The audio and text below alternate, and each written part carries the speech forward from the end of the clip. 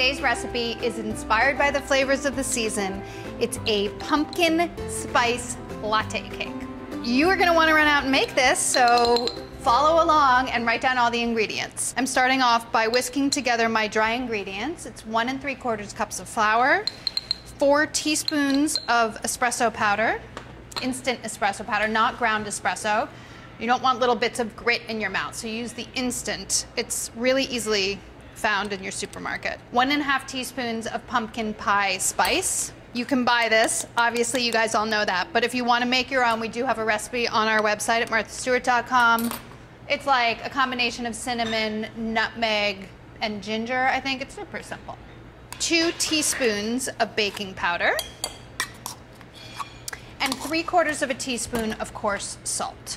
Again, if you're using fine salt or salt finer than the kosher salt that we're using, use less. I would say use like a heaping 1/4 teaspoon to replace 3/4 teaspoon. It's about half as salty. Oh my gosh. Smells so good already. I love it. And the little bit of espresso in there is what makes it sort of a latte cake, and the pumpkin pie, you get that, you understand. This is a cup of pure pumpkin puree. It's not pumpkin pie mix. And to that, you're adding your wet and your sugar. So it's 3/4 cup of granulated sugar. And then for more of that pumpkin pie flavor, it's a 1/2 cup of light brown sugar. Break that up just a little bit. And then add your eggs. I like to add the eggs first. It's 2 large eggs. I'm trying to be really good about this, so I'm breaking my eggs into a bowl first. Make sure I don't get any, uh-oh, I did, and I threw away my shell, which is the only way to get shell out of egg in a really good way, but I just used my finger, don't tell anybody. All of you who are watching. It's gonna be 2 eggs total. I like to whisk them in first because it makes it easier to combine. If you add all of the wet ingredients, which is some more butter and some milk, it gets too loose and then everything doesn't combine nicely. And this cake, as you can see, I'm mixing by hand, and it's really, really simple. But if you do it in the right order, it makes it even easier. 1 more egg.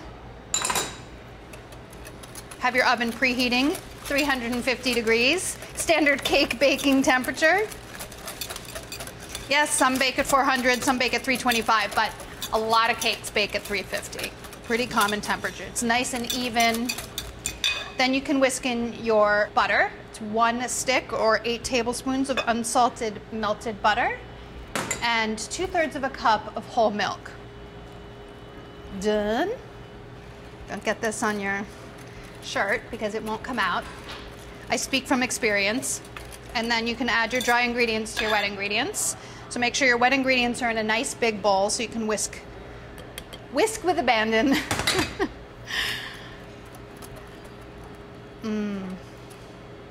Being a little careful right here.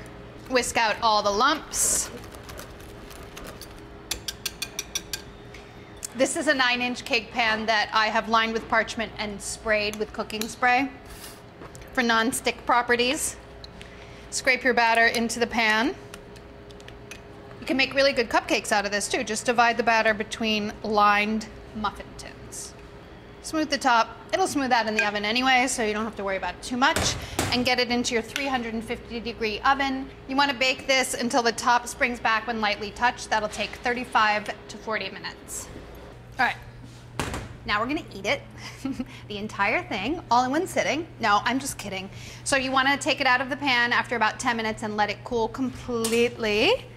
And then top it with some nice whipped cream. You can lightly sweeten your whipped cream. I like to use confectioner's sugar because it holds up really nicely. Pile it on. Yeah, it's a kind of a lot of whipped cream because I like to go crazy. Delicious. And whipped cream is light, right? So if you don't think about it too much, it has a very light presentation. Then sprinkle with a little bit more of that espresso powder. It gives a little bit of extra espresso-iness, and it also gives an indicator of what you're gonna get when you cut into it. It's a pumpkin spice latte cake, just in time for the pumpkin spice extravaganza that is fall. Should I try it? Everybody says yes. All right. get into it.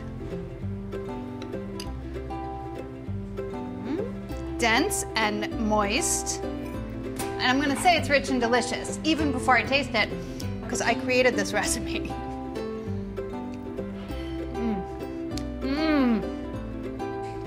It is divine. Give it a try.